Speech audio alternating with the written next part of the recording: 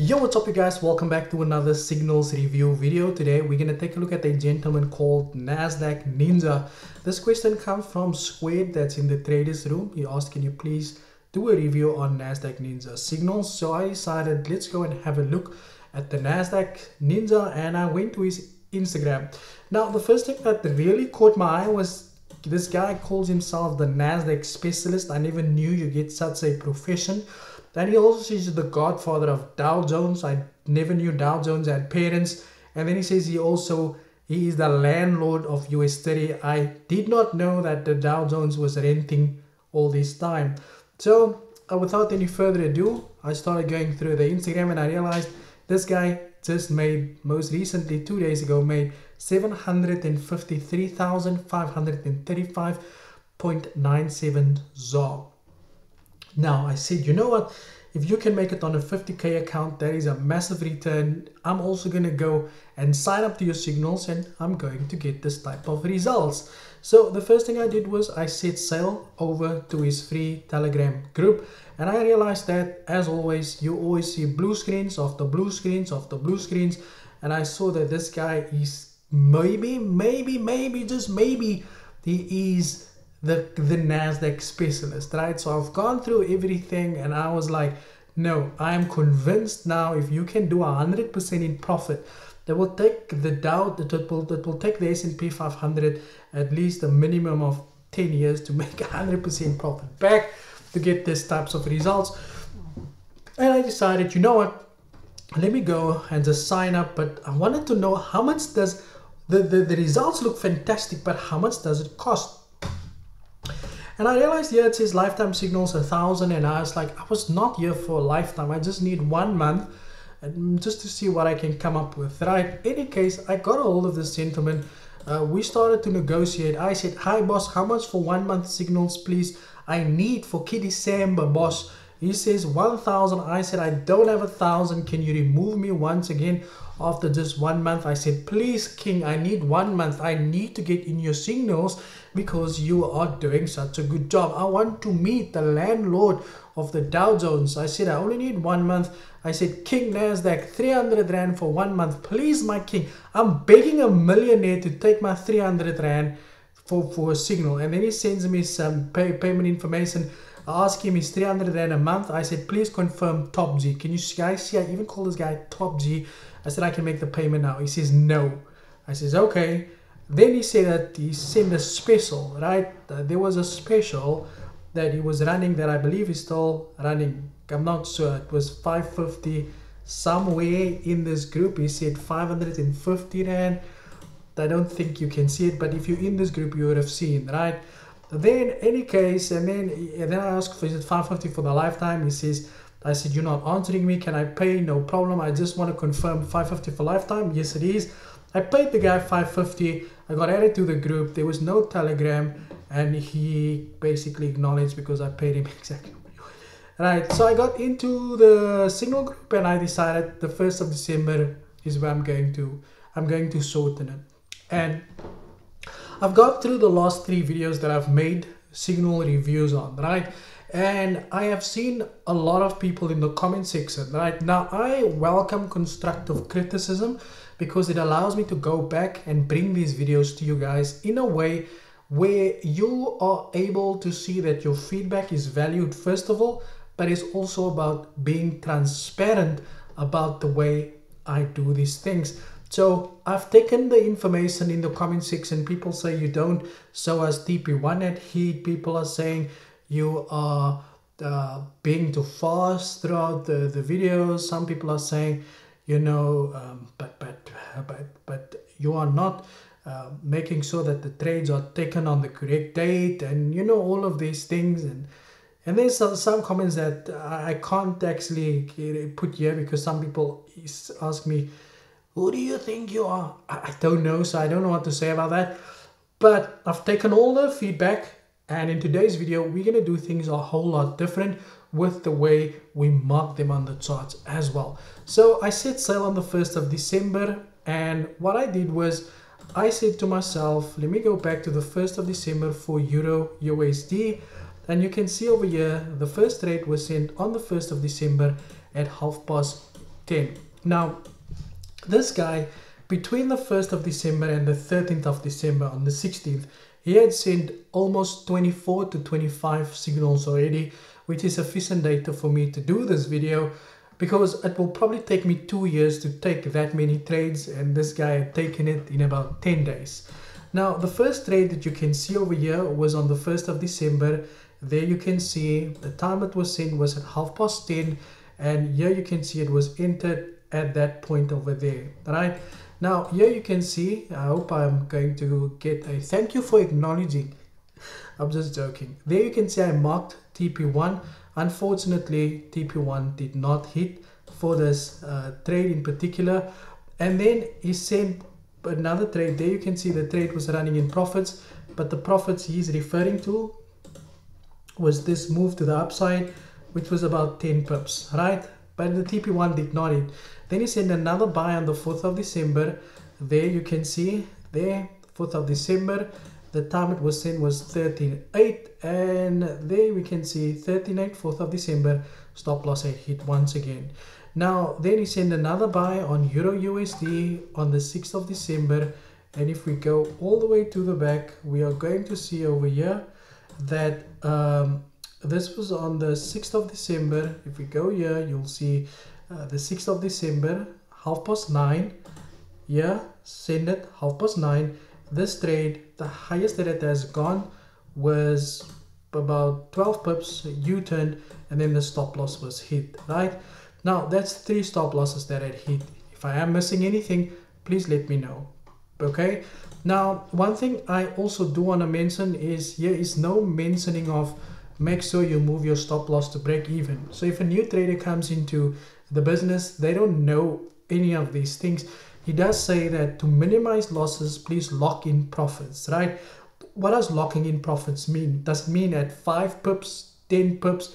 Because even if you do lock it in at 10 pips, the stop loss alone is 24 pips. So if you take profit at 5 pips, you probably need a big account in order to do that, right? But 3 stop losses later, he then makes a YouTube video explaining to people how to trade the Euro USD, and I would have expected him to just follow his own advice, because he made the video after 3 stop losses hit. Then there was a buy on AUD CAT. Now AUD CAT was a buy, and you can see this buy was taken at 22.3. This day was on the 7th of December, right? So we're gonna go to the 7th of December, and we can see over here now this trade also, okay, you can see here it says SL 0.88728, the TP is open. Now I've never understood what it means TP open, because if I had to send a signal, I would have at least have an idea of where I think the price is gonna rally to, and that would be considered my take profit.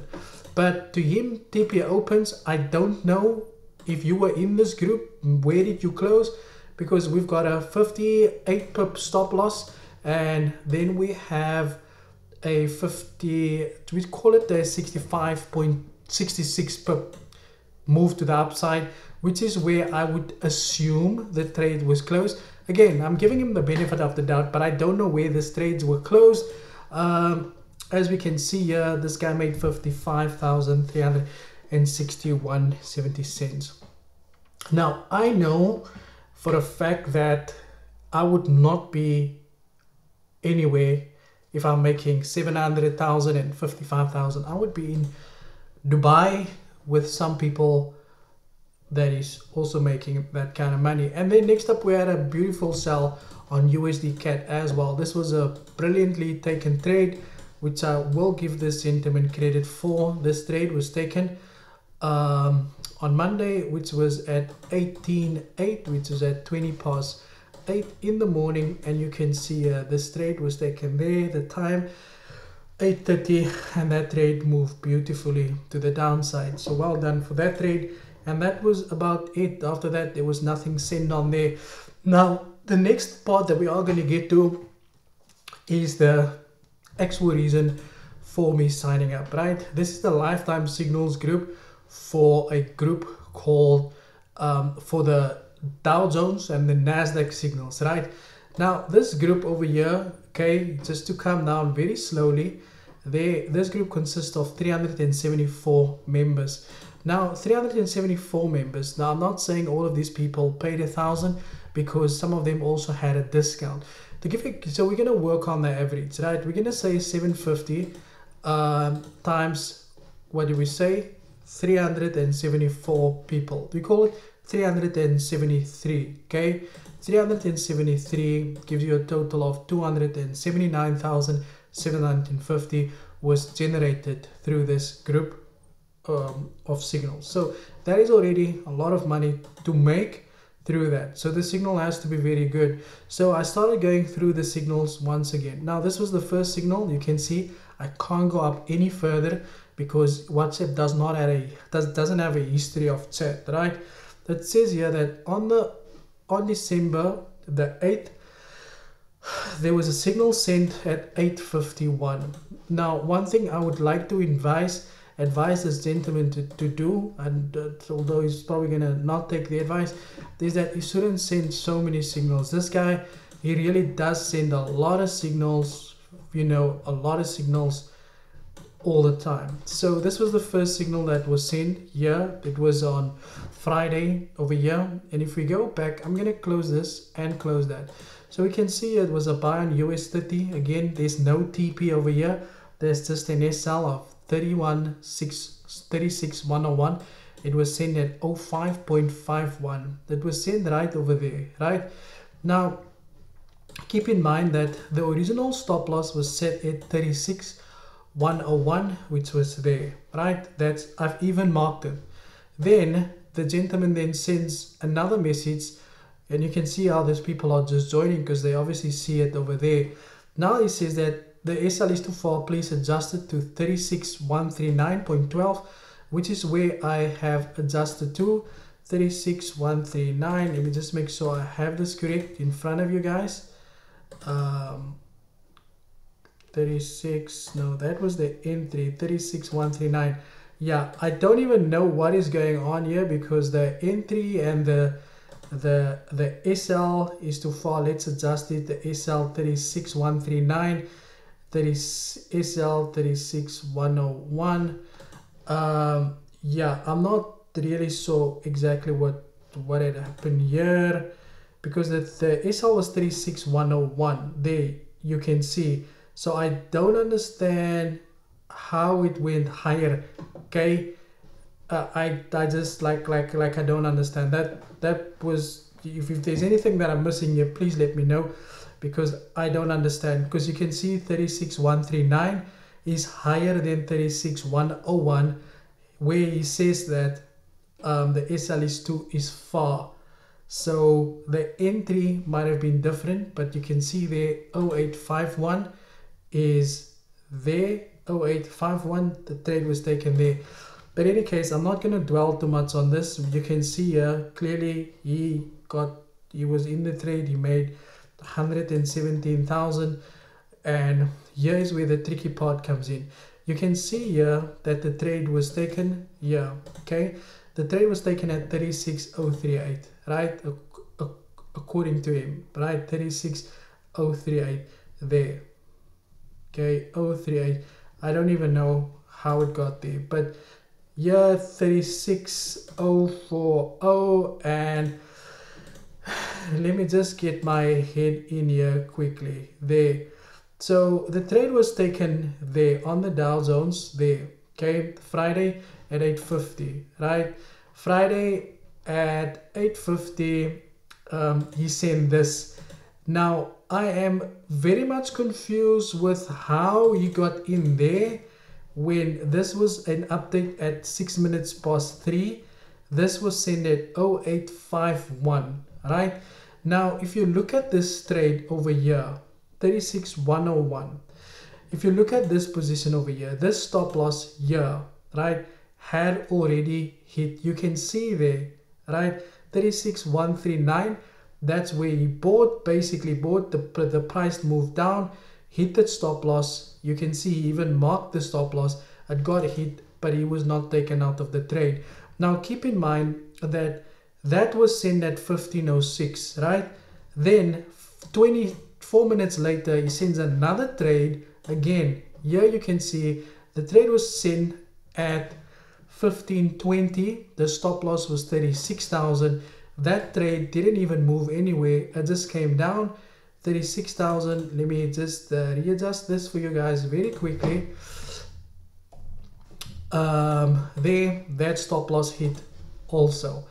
Now you can see here, according to him, you can see that stop loss had hit here, you know, or in fact here, you can see that the price reached there.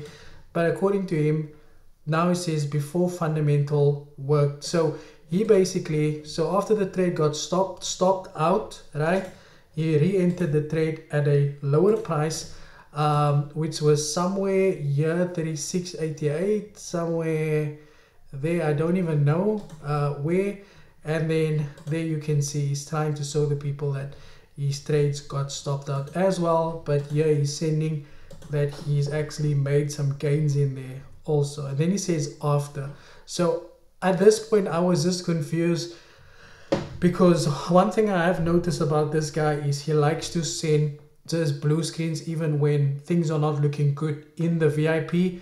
He would still send people the trades on that side to make it look as if we are making money, but we're not making any money. Here you can see the third trade on that same day, 3 trades in one day. Another trade was sent at 622, and if we go look at 622 over here, and then the trade actually went beautifully. And then he says we recovered, and I would assume 2 people out of the 374 people actually recovered, because if I was trading a small account, my account would have been blown out of these first 2 trades that had already hit, right? Then life goes on, and then he sends another signal. So this is where he says, good day guys, Trade 24 has announced a bonus rescue. You can sign up through a Millionaires affiliated link. And that was it. He said that he's only going to post this link today, right? Now people started joining because they see the blue screens, but they don't see the losses that has accumulated before the blue screens was hit as well. Then on Monday we opened up 9:12. We can see here on the 9th we have moved. I think it was, yeah, I'm not even sure if I've marked it out. Let's go. Yeah, Sunday, Monday. This was, let me just check the date very quickly, just so that I don't confuse myself. I think that was the 11th, because I checked that yesterday. Yes, that was Monday the 11th at 8:30. There was a buy that was sent. Here we go. Yeah, and then there we go. 8:30, the buy was sent. That moved to the downside, and then again, you know, not even an hour later, another buy was sent. SL 36296. It was sent at about 10 o'clock. There you can see I marked it at 10. There's the stop loss. The stop loss was 26920. That stop loss had hit as well. Now this is where am I not sure what was going on, right? Then he sends this trade. Now if you look at this trade, right, this trade over here, where is it now? At 9:50 there. Then Monday the 11th, and then sorry, the next signal after that, 2 stop losses was hit. Again, he's still in the trade, but the stop loss had hit. You can see how he marks the stop losses because it is getting hit. That's where he bought it, but he doesn't close the trades. Probably not trading a real account, I don't know, right? Then there was a sell on the Nasdaq. So we go over to the Nasdaq, and this was sent also on the 11th, which was on a Monday. And we are going to go over to that very quickly also. Let's go to the 11th there. So the sell on the Nasdaq, okay, again, was sent, where was it now? At 10 to 3, and you can see there 10 to 3. That was sent on the 11th of December. That was sent on the 11th of December, Monday. And then boom, the stop loss had hit also. Then he says buy US 30. That was also on the 11th. Once again, Again, this guy, he likes to trade, I must say. This guy likes to trade. I think he sits in front of the charts, right? So we go back to the 11th of December over here, right there. And you can see over here, right, that was Tuesday, okay? This guy's seen so many signals. Monday 1623, I think we already covered that one here. So yeah, boom, the market spikes up, the TP1 had hit, but the rest of the reward is not that good. But well done, Nasdaq. I'm gonna give you the credit, you know, just so that you don't come here and say, but the TP1 had hit. And there you can see that move that we are seeing over here. I don't know, people might have closed there, people might have, I don't know what people I did with that. Then on Tuesday the 12th, we had another buy on the Dow Jones. That you can see how the market had spiked up, and then you can also see that, okay, he didn't post that. And then again on Tuesday, an hour later, there's another signal that was sent once again. This was on Wednesday. Let me just make sure. On Tuesday, no, that was Monday. Tuesday 1620. Tuesday, yeah. Sorry guys. 1620. There was another buy. Yeah, this guy likes to trade. Really, there 1620. I didn't even see this one. This was Tuesday 1620. The stop loss was there we go. So 1620 there, so you probably entered there, might have even entered there because of that. But in any case, there you can see that stop loss had hit. Also SL, last signal of the day, this wasn't the one, okay, that probably wasn't the few. And then we had on Wednesday, on the 13th, which was there, we had a buy on, now remember, all of the signals, it was said with the people in my trading room as well. I've basically sent everything to them so they can look at it, they can trade it, they can do with it whatever they want to. In that way, they are open to also give their own feedback on how it went as well, right? So just keep that in mind as well. They also had access. I've sent it to them also. So Wednesday, we had another buy on US 30. That stop loss hit, that stop loss hit. And then there was a buy on the Nasdaq. And one thing about this gentleman also is he likes to trade the news, right? Trades always before high impact news, which is a risk. Buy Nasdaq Wednesday at 4:15, and this is how it went there. Wednesday 15, it went up with, how many pips was that? About 212, right? It's nothing. You can decide if stop loss hit or if you closed 212 pips. Any case, then he's asking for results, and then boom, there people started sending, look at me, I'm making money, buy US 30, and then there was a stop loss that had hit once again. That was also on Wednesday, and this was here, no, this was that one, buy US 30, 1625 on Wednesday, there stop loss hit. Then there was a buy, I believe this was before the news came out, the FOMC. That was a good trade there, and then it just shows off. I actually realized that this is how it always goes. There you can see people came through. This guy made 34 Rand. Well done. You are very close to getting your 500 back that you paid for, my friend. Don't worry. So if you keep trading like that, you will get there. Then on Thursday, we were starting to sell the market. Then the stop loss hit, and then we sold it again. Then this trade actually went down as anticipated.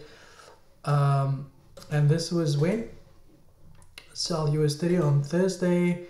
This was on Thursday. Market went down. I'm going to give them the benefit of the doubt because there's no SL, no TP. Jy weet nie wat om te doen nie. Jy gaat net so. Then on Thursday, we also had, like I said, once again, sell US30. That was that sell that I just talked about there, which was at 14.34. Yeah, Thursday.